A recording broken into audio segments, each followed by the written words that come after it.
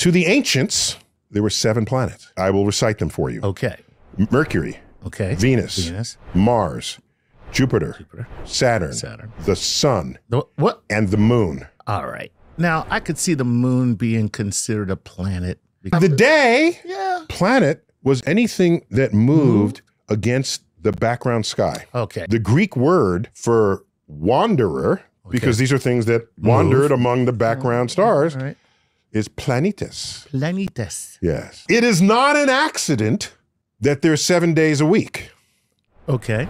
Each day of the week is named for one of those 7 planets.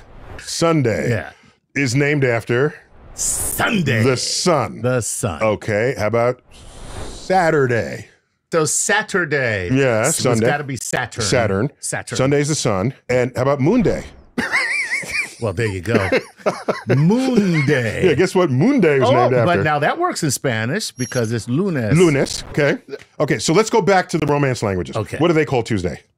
In the Romance language? Yeah, lunes, martes. I know it in Spanish. Martes. Martes. It's Mars. Right. Mars. Okay. Okay. All right. There you go. That's cool. So Tuesday, well, Tuesday doesn't sound like Mars, but there is a Norse god called Tus.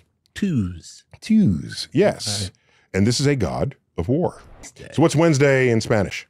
Miércoles, right? Which would be Mercury. Miércoles, Mercury. But for us, it's Wednesday. So Wednesday, right? Woden's Day. Nice. Woden's Day. Yeah. Thursday, we all know who that's named after. Well, Thursday. Thor. It's Thor's Day. Thor wields what? The hammer. Well, the hammer and? Lightning. Right. Okay. Who in Greek mythology wields lightning? Well, Greek and Roman. Okay. Jupiter. So there you get Jupiter, right? The corresponding god to Thor. And what we're left with? Friday. And that's the last day. It's Friday, last day out of the 7. Saturn was Saturday. Okay. So Friday, what's that in Romance languages? Again, in Spanish, I know it's viernes. Viernes, okay. Right. At Venus. Named for Venus, the goddess of love and beauty and all that. But we've once again drawn from the Norse traditions there. So it's Frigga.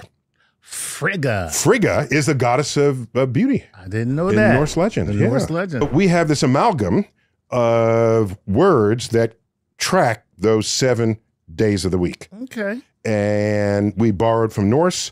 We have Latin, and some of that Latin we would see in the Romance languages. Right. And so, but they all track back to the seven planets. The 7 planets.